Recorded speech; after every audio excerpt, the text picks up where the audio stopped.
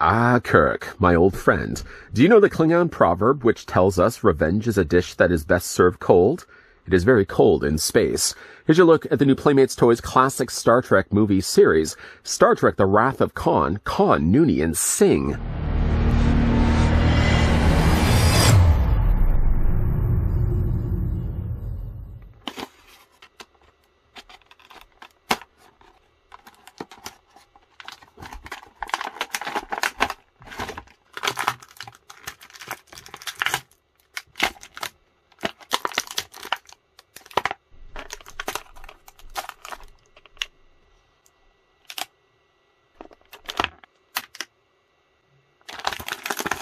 Seeking vengeance on James T. Kirk's superhuman tyrant Khan, hijacks a starship, steals the Genesis device, and sets a deadly trap for the crew of the Enterprise.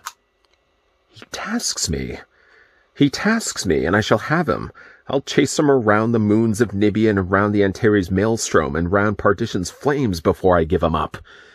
Still always a line I remember from Wrath of Khan, one of the best Star Trek films. You can argue me down below, but you'll lose. The all-time best Star Trek film is still Wrath of Khan. Before we get a closer look at Mr. Noonien Singh here, Khan stands about 4.5 inches in height, or the figure's about 12 centimeters tall.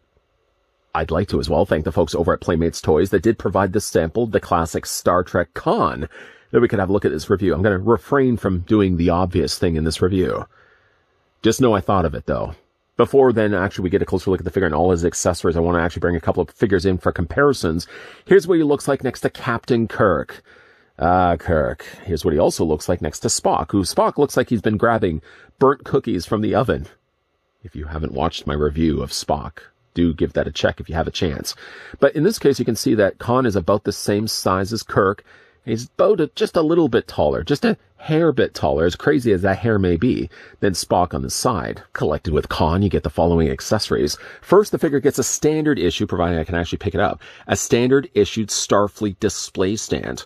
It's the same stand that we've gotten with all the other figures thus far, and I can't see them changing it anytime soon. While the bottom of it doesn't serve any purpose, the top at least does have that peg that can attach to either one of Noonien Singh's feet. The figure does have 2 peg holes on the undersides of his feet, as shown here, but he only has 1 peg hole, 1 peg, so you're going to have to choose which feet to attach it to. One thing I did want to mention, though, about the display stand and about the peg placement is while they have placed it somewhat centered, if center would be probably a little more over this way, I feel like it would have also served a better purpose to have the peg moved over here. And why I say that, if the peg was right there where I'm pointing at it, then you could actually have Khan in a centered section of that stand.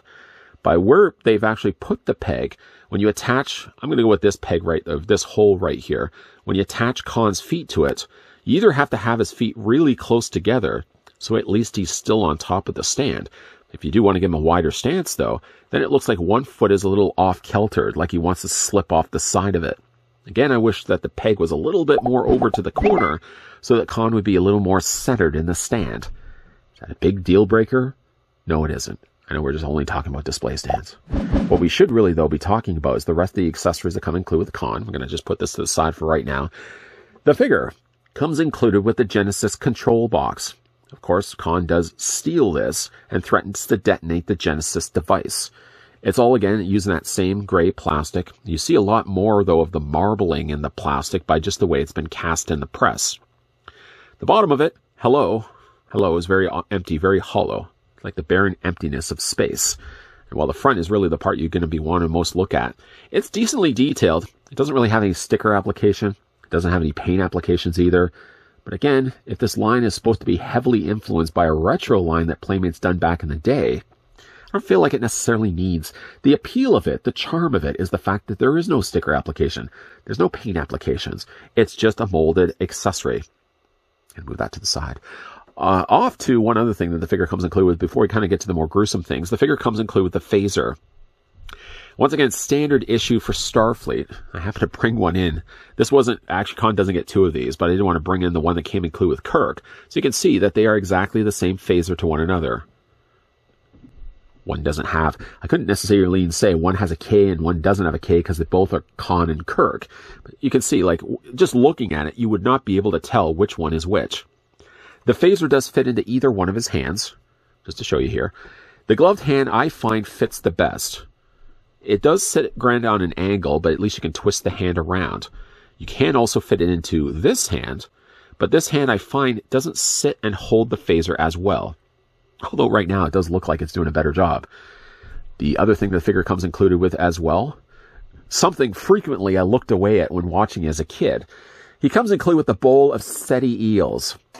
More of the infants that he's actually yanking from the crevices of the adult.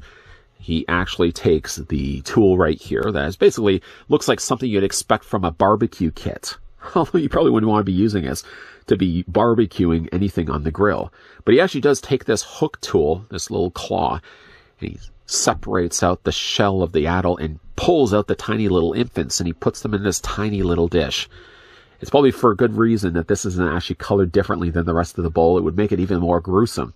But he basically just takes these, drops them inside the helmets, and proceeds to put it on top of the 2 crew members that he's confiscated, one of which being Chekhov. I don't want to say hilarity ensues. Hilarity does not ensue, neither for Chekhov nor the viewing audience. Now, you can take these and put them into his hand, not though well. The tool that he actually uses is the easier of the two to actually get into his hand, as I proceed to do it, or best I can do it to do it right now. It does fit into his hand. And then the bowl, you sort of have to take the bottom of the bowl and kind of wedge it in between the thumb and his fingers. And sometimes you think you do a better job than others. It's the luck of the draw, really. I kind of have it like that. Oh, see, I just dropped it. Its whereabouts unknown. But you can't fit it into his hand. I think I can see it. It's down there. But he actually then takes it, and of course he pulls one out at a time and proceeds to drop it inside the helmet. Love the fact that they would have included those accessories. Although I'm now looking for the... Geez, I hope these eels aren't loose. Those are the accessories, though, that come included with Khan either way. Let's get a closer look, though, at the figure itself. Can I just say, not only does it bear a good, strong likeness to Ricardo Montalban, I just find any chance I can get to say Ricardo Montalban, but I think it's actually one of the best sculpted figures we've gotten so far from the Star Trek license. Just to give you a comparison, what I thought to be the better of the figures between him and Kirk, Spock, I think doesn't look as good as Khan. Granted, different figures, but I think Khan bears a better, stronger likeness to the way he looks in the movie. And then to compare him, of course, with his nemesis. Kirk's features were a little bit more smoother, if still that makes any sense to you at all. Khan's features, I think, look a lot more like the character. I mean, even from all the sides, I think it really does look a lot like Khan himself. Just to move Kirk out of the way here. He's a very muscular fellow. It was accused of him at one point that he was actually using a prosthetic piece. Montalban was quick to step up and say that was not a prosthetic piece. That was pure Khan. But as you can see, he's a very muscular guy. Not only is the face sculpted well, he's got the crazy-looking hairstyle there, longer hair on the back. Even though his hair is longer, apparently he still shaved. Even though he was just abandoned in City Alpha. Was it City Alpha 5 or City Alpha 6? City Alpha 5, I think, was where he was abandoned. But you can see like some decent detailing done to his outfit here. I like the colors that they used here. He is generally short-sleeved, although he's kind of got ripped sleeves here on the one side. I guess more the way his outfit is designed. I really do like the way they've sculpted this. The paint is really good on this one as well. Now, again, these figures are a little bit more limited side when it comes to the articulation. One thing Khan does lack in, he doesn't have articulation in the waist, which is one thing you have to sacrifice a bit from this line. But considering how far we've gone from the Playmates Star Trek line from the 90s, it's crazy the fact they were able to put as much articulation in as they did. For the articulation, though, on Khan, despite having his long locks of gray, the figure can still rotate his head back and forth, up, down, and slightly back and forth. I know for a second it seemed like he missed it. He didn't miss anything. That's as far down as his head can really go.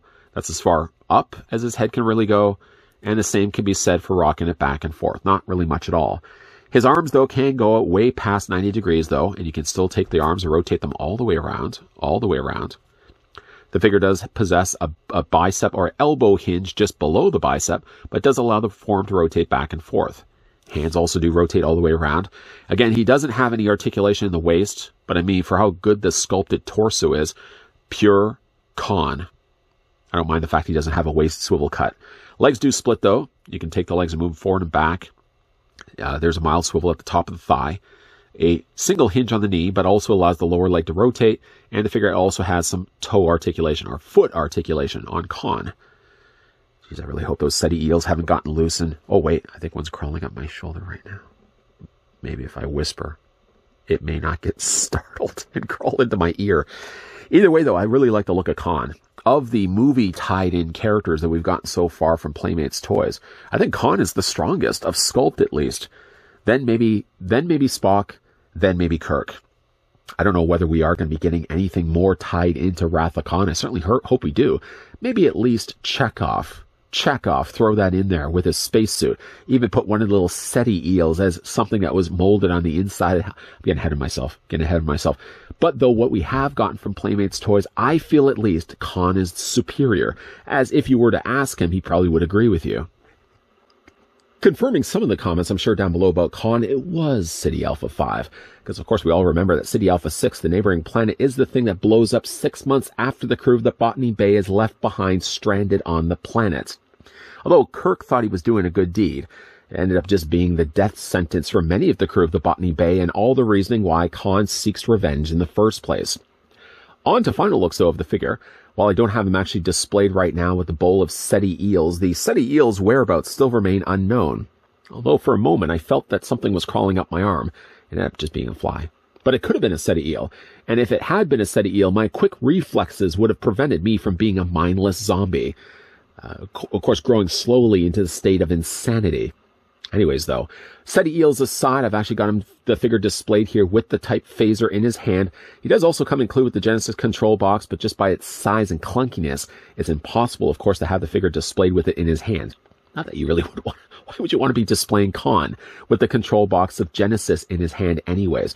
No. That's going to be sitting on the shelf along with Khan. I feel Khan is the best figure we've gotten from the Star Trek line of Playmates toys. At least Wrath of Khan. I'm not going to put in the category of Next Generation, but at least of the Wrath of Khan, between Kirk, Spock, and Khan, I think Khan is the superior figure. I mean, if you were to ask him anyways, he would only just say he's the superior human. It actually translates also to a superior figure of the three.